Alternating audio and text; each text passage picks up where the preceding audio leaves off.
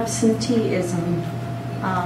Anyone who's had an absentee sort of life in the family can kind of understand this. When I was little, my father came to visit, bringing gifts. A one-door peddler with a case of samples for his favorite customer. When I was older, I heard girls always turn to their fathers. I turned and found only boxes full of gift shop souvenirs and darling daughter birthday cards. By the time I had grown up, my father had faded to a voice on the telephone who tied up the duty trunk lines on special occasions, threatening to visit.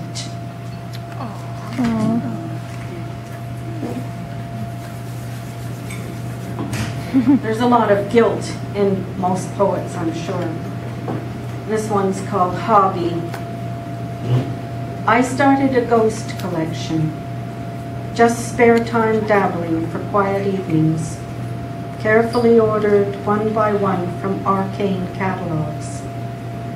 Now they've overflowed, furling themselves resolutely around familiar patterns, shadows darkening sunny mornings. People call it guilt. I know better. I started collecting ghosts, and the collection has crowded me out. Oh, wow. I love that. Woo!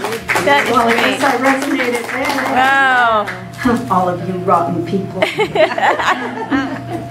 Exorcism. Ooh.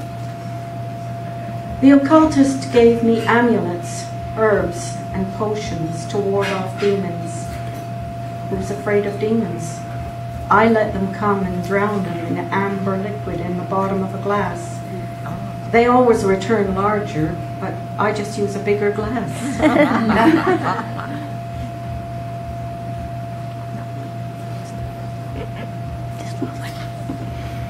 Leftovers. The picture album lingers like an unfinished conversation, temporarily shelved. Your face smiles expectantly, waiting to hear all I never said. Mm-hmm. This is one that Francie likes. It's called Indiscriminate. Poets can identify with this too. The Spaniard brought me language books, 2 Spanish records, and 500 words of miscellaneous vocabulary. The Frenchman added another language book, Camus, Sartre, Teilhard, and a new way of making love. A deep-eyed Jew produced a study of Judaism, selected poems of Leighton, and Richler's novels. Each desertion placed another disillusioned book upon the shelf. By loving, I learned to distrust without discrimination. One who's ever had a rotten job can understand that one.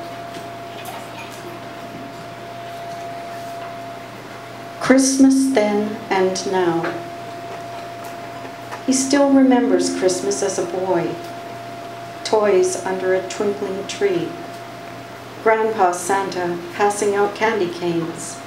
Sugar plum fairy stories. And sneaking sips from Grandpa's grown-up drink.